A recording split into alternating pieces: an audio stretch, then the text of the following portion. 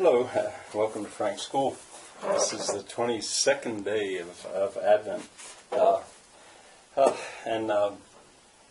First of all, I want to apologize for the light and the focus. I don't know. I don't know if I'll ever get it down right. So anyway, sorry about that.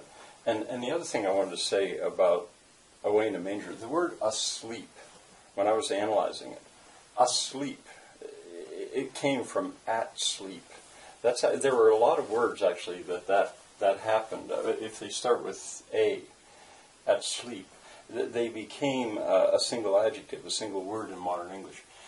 All right. Well, anyway, I had said that you couldn't guess what the last. After today, I've only got 3 left in the Advent calendar, and then it's Christmas. You couldn't have guessed, and you still couldn't guess what the ones are that I've saved for last. This one you couldn't guess because virtually nobody knows it. Almost nobody. Unknown.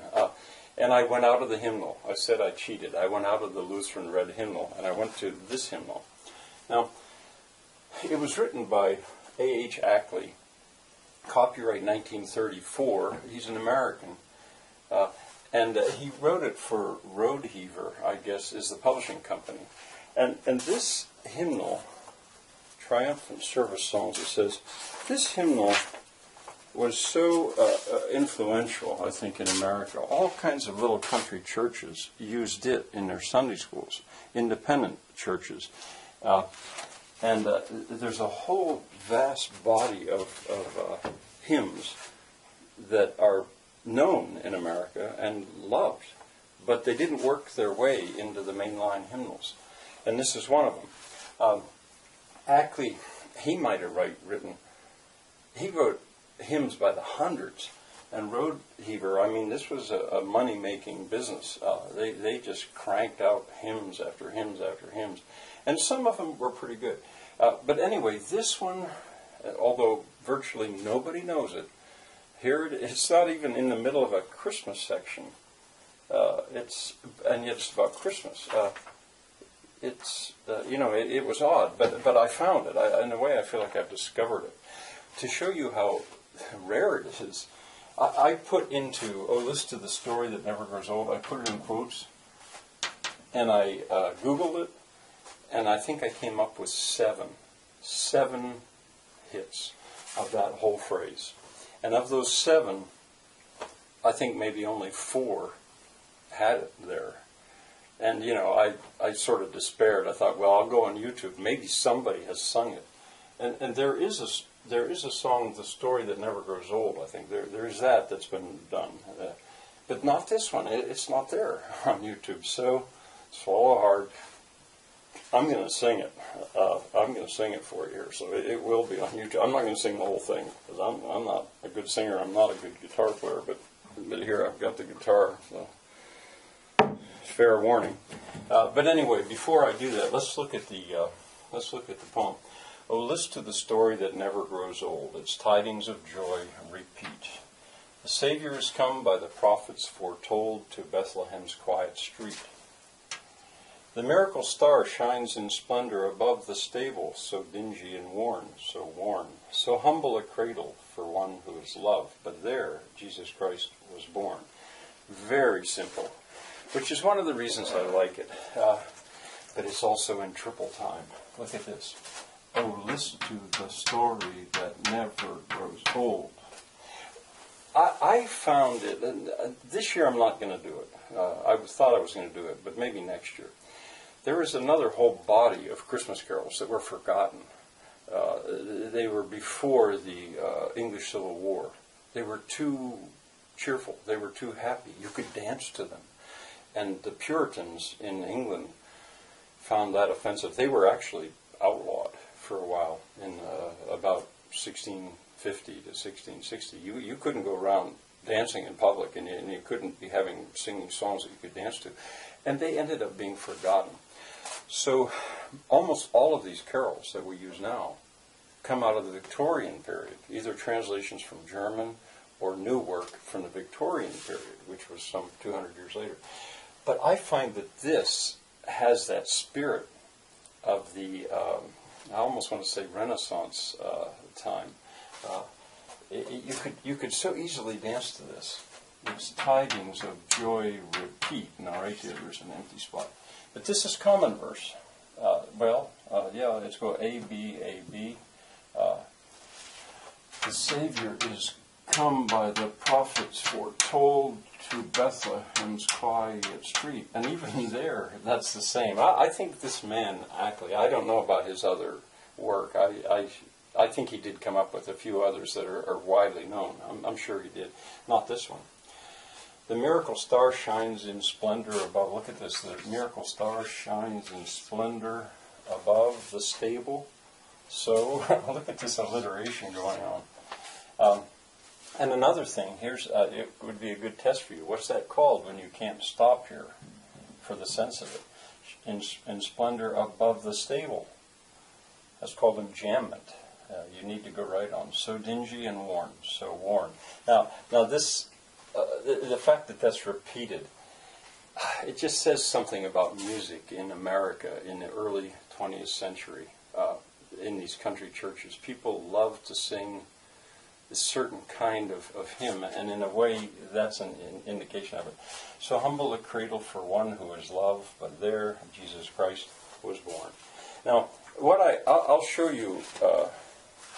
I'll read the other verses. There's two other verses, and I'm going to pick out a sentence to diagram, but because there's one in particular that I really like.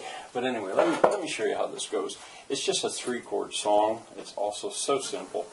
I'll probably get it all wrong, but oh, listen to the story that never grows old. Its tidings of joy repeat. The Savior is come by the prophets foretold to Bethlehem's quiet street.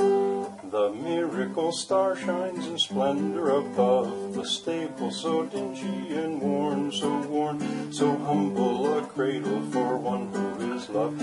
There Jesus Christ was born.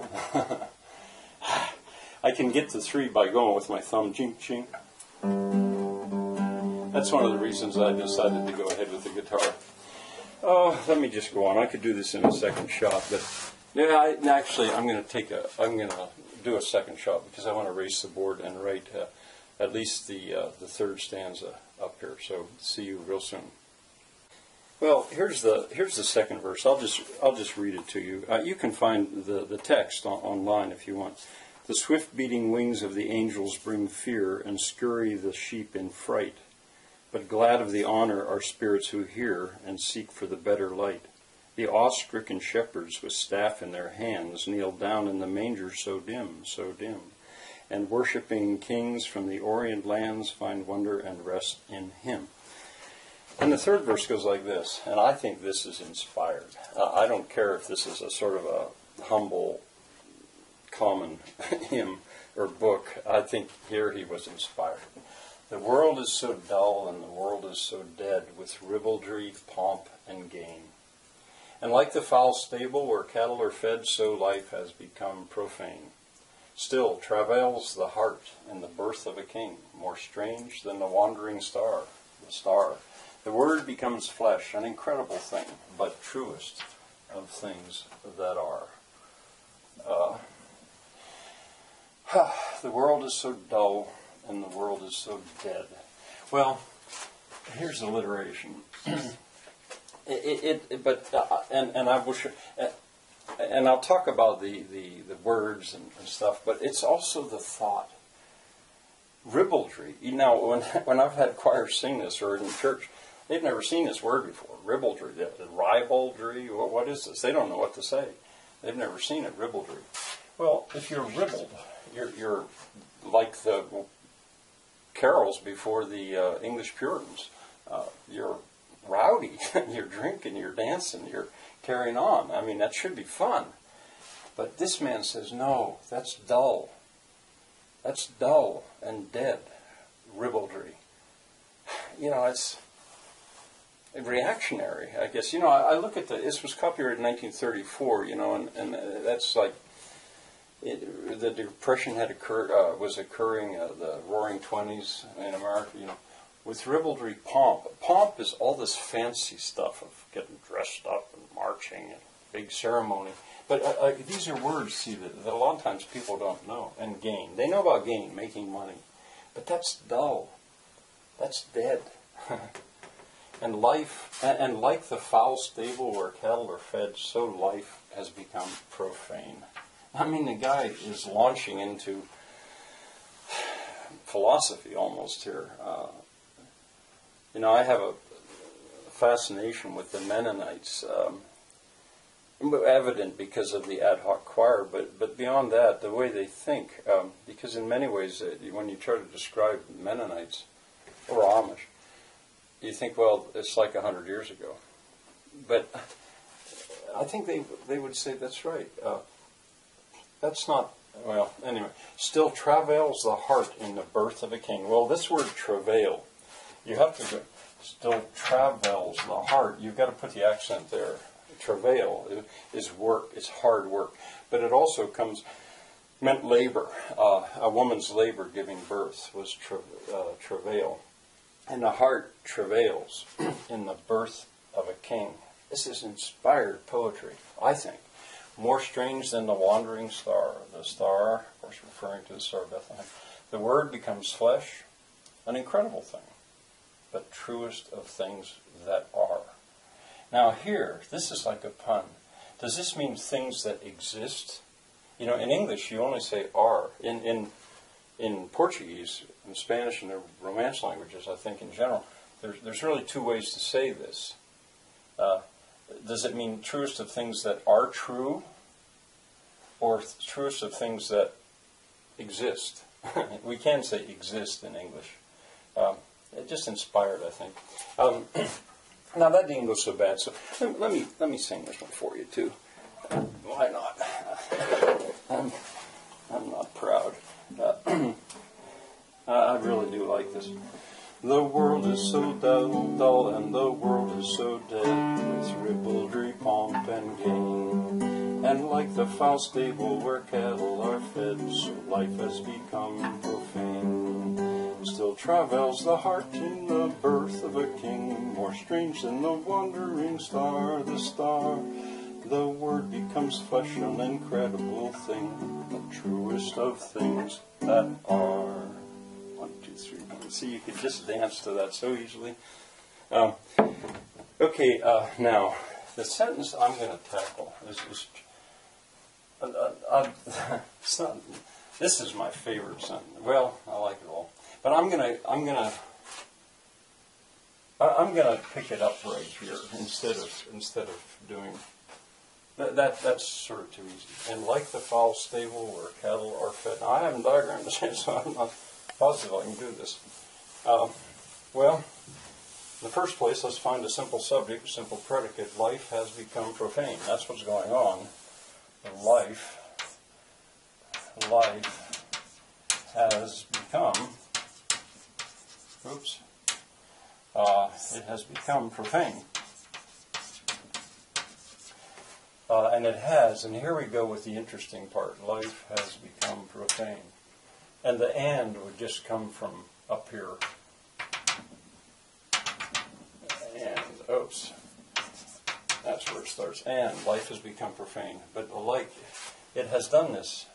Like the foul stable. I may be in trouble here. Stable. Stable, the foul stable, where cattle are fed. There's the passive voice, where the foul, it goes here. Like the stable where cattle are fed. See, the problem is what to do with the word so. And life has become profane like the foul stable where cattle are fed.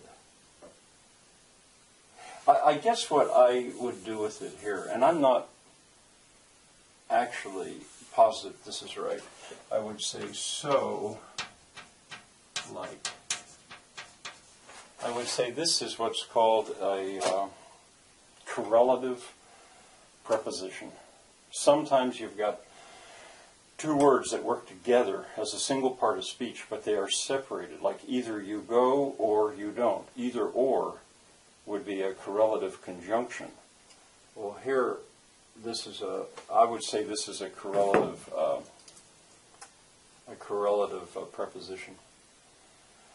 Okay, well, sure glad that's over because I was nervous about singing. If there'd been an option on YouTube, or if I'd had the ad hoc choir sing it, believe me, if I'd had enough of these hymnals, that they would have loved to sing this. They would have learned it instantly, and they would have loved to have sung that, I'm sure. All right, well, we've got 3 more days to go, and then it's Christmas. See you next time.